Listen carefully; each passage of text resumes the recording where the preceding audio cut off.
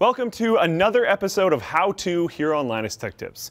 Today we'll be doing something that's a little bit more complicated, but will give you a truly awesome result if it is done correctly. What I'm talking about is streaming mixed reality footage. What's that?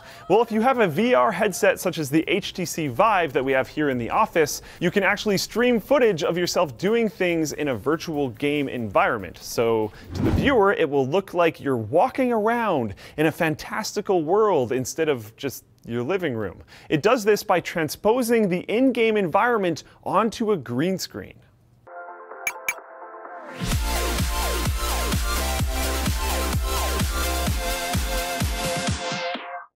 Cooler Master's new Master Keys Pro L and Pro S keyboards feature 16.7 million color RGB backlighting, genuine Cherry MX switches, and an industry-leading ARM Cortex processor. Learn more at the link in the video description.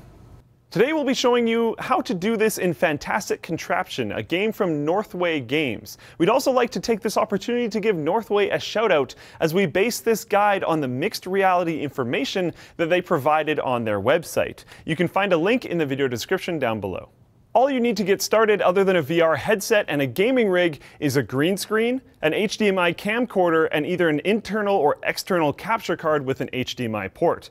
We'll be using an AverMedia Live Gamer Portable in our demonstration today. Also make sure you have an HDMI cord long enough to reach from your capture card to your camcorder, as this will allow you to move your camcorder to different places around the room so that you can adjust how your stream will end up looking.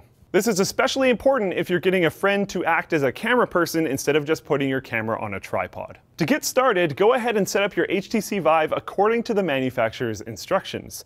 Then get your capture card installed. Although external capture cards are generally connected with a simple USB cord, there are also internal capture cards that slot into a PCI Express 1X slot if you'd like to keep things a little bit tidier.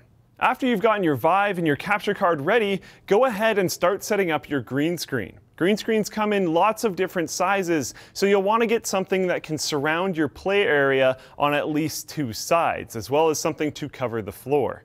Green screen fabric actually works pretty well for this, and it's not that bad to adjust, but you will need something to hang it on. Make sure your lighting is adequate as well. Generally, bright light is better as it will allow your camera and your software to more easily separate the green screen from everything else. Next, you'll want to set up your camcorder. If you don't have one, don't worry about buying something super expensive, as realistic effects can be achieved with many fairly inexpensive models, such as a Sony Handycam. Just make sure you aren't using something like a webcam or a phone camera, as it probably won't be good enough. Place your camera in a spot that will capture as much of the play area as possible without placing areas outside of your green screen setup in the frame. You don't want to have your stream or recording ruined because it looks like some faraway world is directly bordered by your living room couch. Connect your camera to your capture card's HDMI input and you're ready to go, at least on the hardware side. Next is the software setup. Not all games support mixed reality, but the Vive does have a number of games in its library that do, such as Fantastic Contraption, which has a setting that enables multiple virtual cameras within the game. This allows your capture software to use depth information to combine the VR graphics and the feed from your real-life camcorder accurately. Just open the settings menu in-game, make sure toggle depth camera is checked, and enter all zeros in the field labeled foreground color key. You'll need to set up your capture software next, which can be a little bit more complicated as it needs to combine three layers: the game foreground, the game background, and the feed from your camcorder.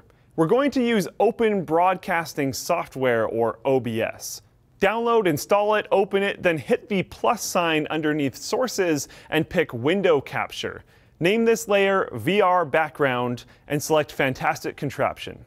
Turn off Cursor Capture, then enter the correct streaming resolution. For Fantastic Contraption, since the depth camera option splits the screen into 4 quadrants, you can only stream at 1/4 of your computer's resolution. So if you're running a monitor at 1080p, you'll need to enter a resolution of 960 by 540. But if you have a 4K display, you can stream at 1920 by 1080.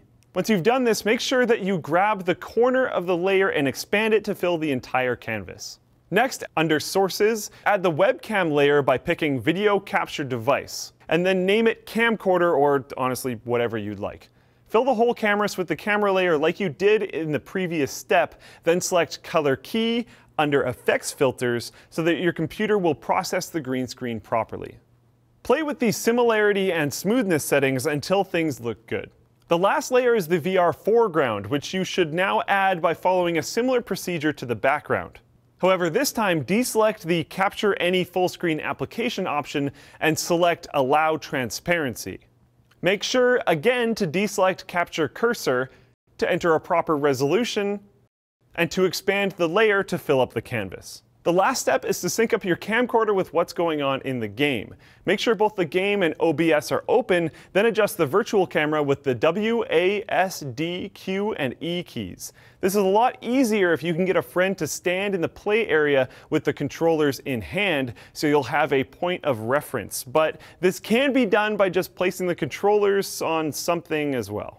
This will allow you to match up the in-game camera system and your camcorder precisely so that the stream will look realistic. Also be sure to adjust the field of view settings by dragging the third-person FOV slider in the in-game settings until the in-game virtual controllers match up with wherever your friend is holding the real ones. However, if you want to use a moving camera, you can do this by taping a third Vive controller to your camcorder, which will cause the game to track its position, making for an even more interesting visual presentation. Just select handheld mode in the in-game settings menu and sync the cameras using the previous steps.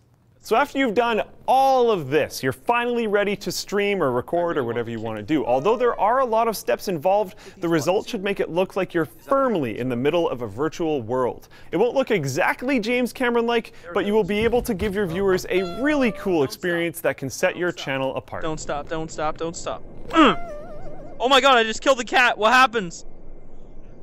Dude, I literally just threw the cat off the platform. What happens now?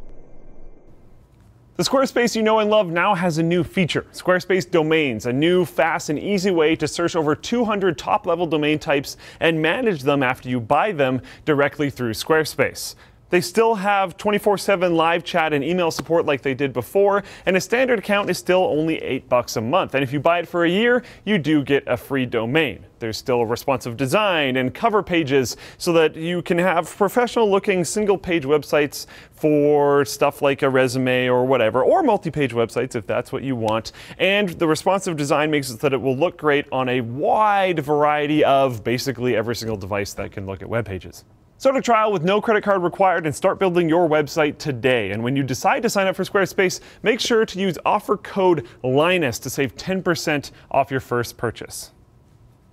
Alright guys, thank you for watching. If you liked the video, like it. If you disliked the video, dislike it. If you want to see more of them, get subscribed. If you have ideas for future how-to episodes, either let me know at Twitter at Luke_LAFR or let John know at Twitter at JMart604 or just post it in the comments down below. We would love to hear your suggestions. If you want a shirt, description down below. If you want to help us out by buying things, Amazon affiliate code should be in the description down below. If you want to become a forum member, it's linustechtips.com, but it's also probably in the video description down below. You can become a contributor there, which helps us financially, or you can just become a member, which helps us awesomely.